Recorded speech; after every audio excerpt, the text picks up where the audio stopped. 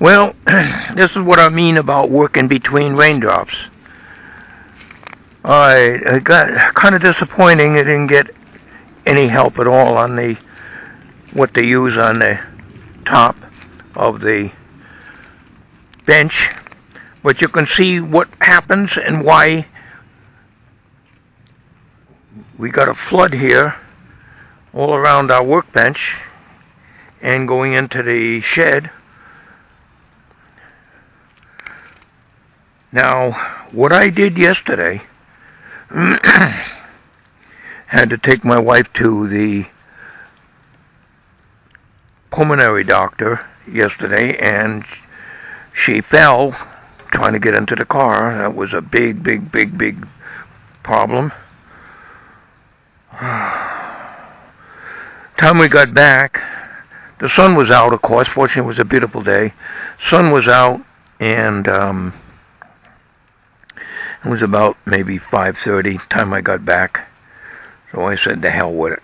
I checked the computer, got no help on that. So I got my spray can of white out, and the sprayer wouldn't work. I got it at the thrift store for $1, so it was 3/4 full, almost totally full actually. And I saved the nozzles, and I couldn't get anything out of this at all. So what I did is I took this can here, this plastic container, and I tried everything to get the paint to come out. So I even put a nail in here, nothing happened. So I took an ice pick and hit it in the side and jammed it in there. Fortunately, it didn't get all over me, and just left it up like that. Let it all expel the paint. And I got the paint out, and I had quite a bit of paint in there. Quite a bit. Enough that I was able to do a very good covering of the edge and all of the areas where I put the caulking. So that's my wood preservative, so to speak. In other words, it worked out really well. The paint went on just like a regular oil base, because it is oil base. You can see all the water around here. This is why everything got wet in there. I hope that now that I added that 3/4 inch, a little higher up in there. But as I said, there's going to be no problem with anything that's under there, even if it gets wet, because it's only got the car ramps, the jack stands, and scissor jack under there, and the garden hose. So now all my edges have been done. Oh man, I'll tell you, damn weather. So you can see the situation here, folks.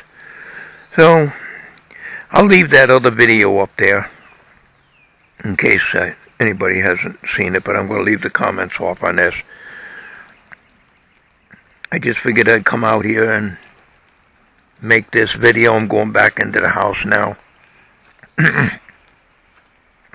So that worked out good, and I have other spray cans that no longer spray, and that's a very sloppy way to do it, but I don't know of any other way to get the paint out of a spray can without getting myself hit.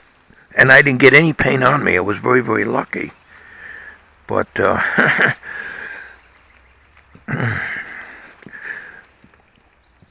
that worked out good.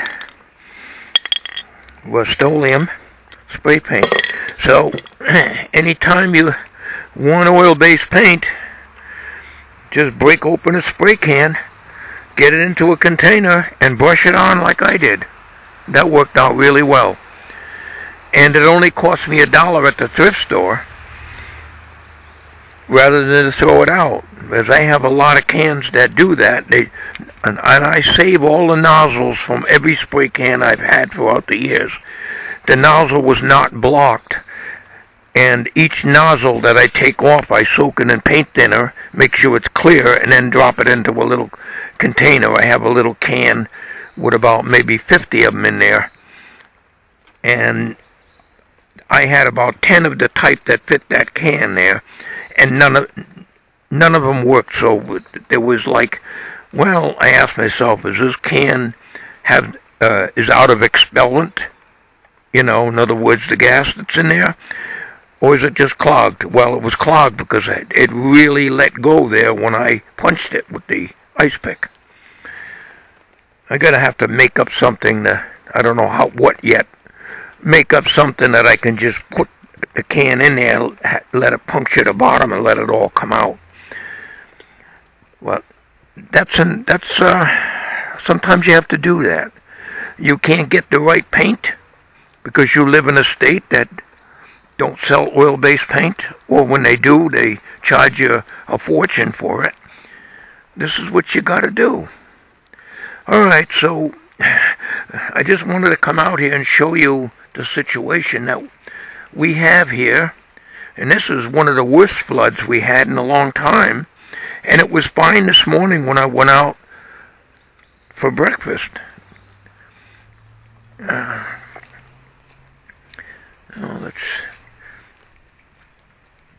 Let's take a walk over here. Water here in front of the shop, in the shed rather. And over here, but the brook is not too bad. No, the brook is not too bad. Alright, just a little update, folks, that's all. But you can see the area we're in here. I'm going to get back into the house, throw this video together, give you something to watch, I guess. Alright, so this old goat does what he can do the hillbilly way. Thanks for watching.